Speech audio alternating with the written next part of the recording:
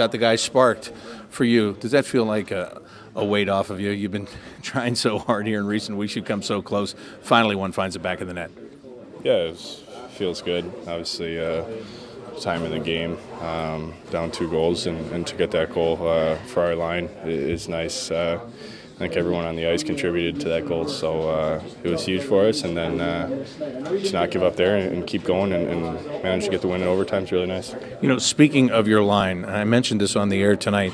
You know, it's been somewhat of a struggle for you this season, but a lot of times when you look who you're playing with, it differed day in and day out for so long. Now you've got that consistency. You've got Mark Letestu, you've got Corey Tropp, and you guys are, you know, now you're going out there. You know what you're going to get from them, and of course they know what they're going to get from you too.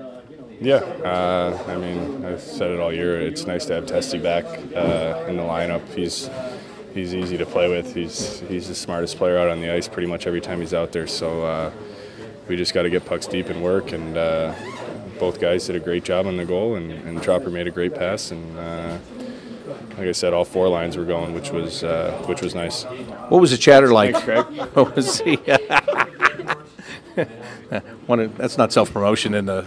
No, at its best, he wants it in every interview, yeah. I guess. I don't blame him. You know, you talk about this one tonight at 3-1. You're down 3-1, third period. What was the chatter like on the bench? I think we were playing good. Just their goalie made some big saves and pucks weren't going in for us. So, I mean, we were up on the bench the whole game. We knew we were playing well and getting chances, and if we kept going, we were going to start putting them in. And it was a big 2 goals there in the third, and obviously Artie's goal in overtime is huge.